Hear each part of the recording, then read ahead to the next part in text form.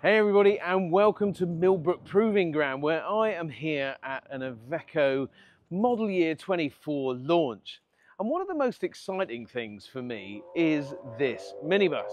Now this is a 23-seater minibus, and the good news about that is that it accesses a particular grant, getting a good amount of money, I think 16,000+ pounds off of the list price of this vehicle. Now this isn't just any old minibus conversion. This is an off-the-line minibus conversion. So this is all done and warranted by Iveco directly themselves. All built before it even arrives here in the UK.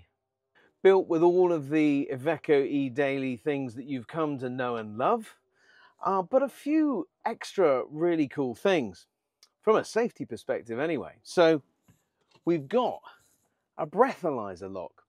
So this means that you blow into the breathalyzer, and then once you've proved that you have no alcohol in your system, then you're cleared to drive, and as long as you turn the vehicle on within 5 minutes and don't leave it not running for more than 30, you're able to drive this vehicle.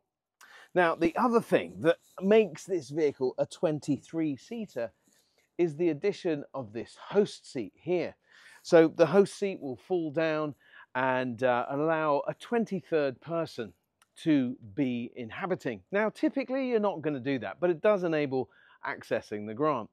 We've also got what they call a plug door. So that opens from the inside to let passengers in and out. And when you open the door, on come the hazard lights, giving you the kinds of warnings that you would need. So at the back here, we have a tail lift for wheelchairs and seats that will come out and be removed to allow for positioning people with wheelchair accessible needs right here. So there's a tool to lower the tail lift, and in people can go, easily accessible. There's a few other things that come as standard. 7.2 ton gross vehicle weight, allowing you to carry those 23 passengers, an 8-year, 155,000 mile battery warranty, and some connected services packaged in so that you can see the performance of the vehicle, the driver, and the routes, and get optimization features all included. And the great thing about all of this, yes, of course, it's on an electric vehicle chassis. Now, this makes all the sense in the world because this is going to be used in local communities, schools, other kinds of operations where they're relatively local, not big mileages, although that the 3 battery version 111 kilowatts will give some 140-ish miles range.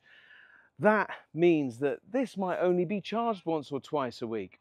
That's really great news. And of course, at the front there, you've got up to 22 kilowatt AC charging and up to 80 kilowatt DC charging, which will be upgraded for model year 24.